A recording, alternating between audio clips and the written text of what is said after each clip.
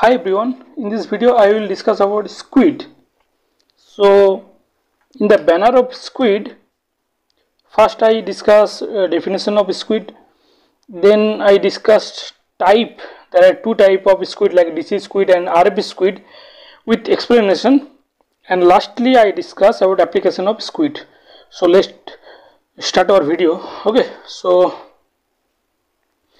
full form of squid is superconductive quantum interference devices. Basically, squid are superconducting ring. Actually, superconducting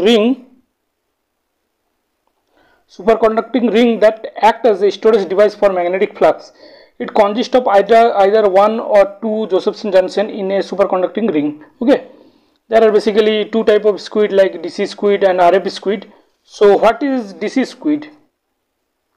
DC squid consists of two Josephson junction in a superconducting ring. Now I give a schematic diagram of DC squid. Okay, so here two weak link present. Okay, this is weak link.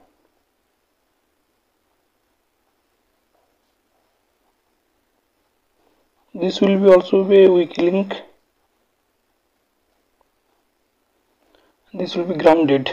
Okay, this is bias current flow this direction. This is the schematic diagram of DC squid. Okay, this is the schematic diagram of DC squid. Now what is RF squid?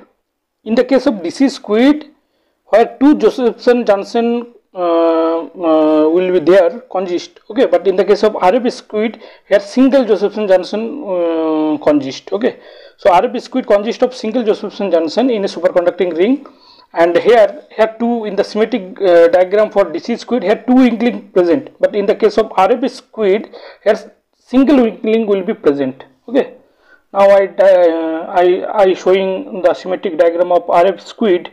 Okay,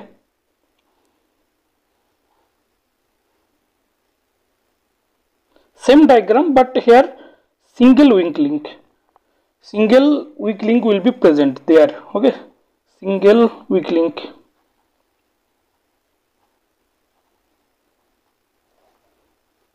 This will be bias current.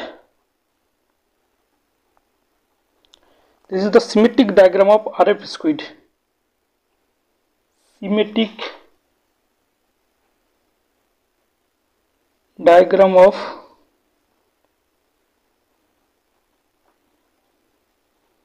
RF squid. Okay, now I give some uses of squid. Okay, squid can be used as a sensitive magnetic flux meter.